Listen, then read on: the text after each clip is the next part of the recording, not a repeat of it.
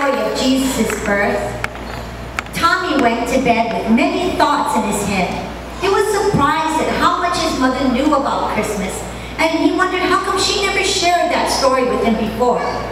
With thoughts racing through his head, he tossed and turned, but was eventually able to fall asleep.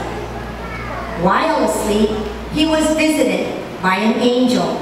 There in his dream, the angel showed what appeared to be a time of his past. It was during the holiday season, but it was different.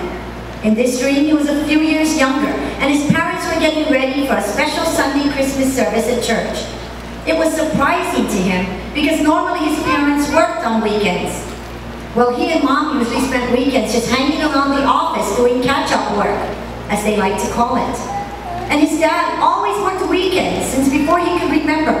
But in his dream, instead of them going to work, they attended a church service. And in the service, he was a part of the nativity play.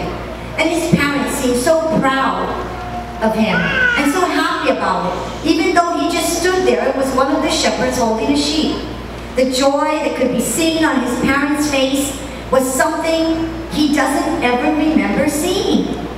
The dream also showed them going home after church, and he saw people over for dinner, people from the church, and many others were there. The boy immediately noticed that there were very little presents underneath the tree, which he thought was strange. Nobody cared about those things in his dream. Everyone was laughing, singing carols, dancing, and having a good time. Even his parents were singing and dancing and enjoying themselves, especially his mom. She even said to her husband, aside from the church service, "This is what Christmas means to me." Now to perform what Christmas means to me is Sister Nicole, Haylee, Elder Rosy, and Kyle.